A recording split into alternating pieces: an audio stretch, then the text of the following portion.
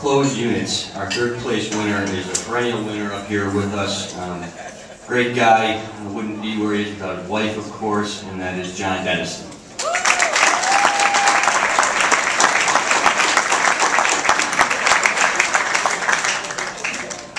Second place, unfortunately, is not here either. A woman that works out of this little office that could in Canandaigua, New York. Sandy Van Camp did 130 sales last year.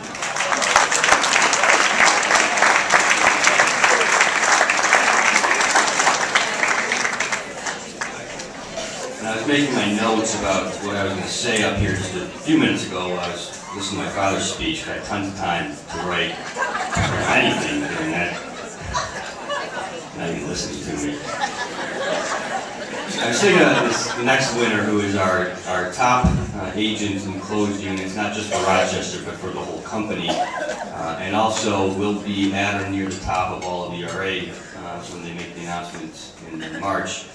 This guy sold almost one house per day. And that's Larry Majuli and his team, and they did 340 sales.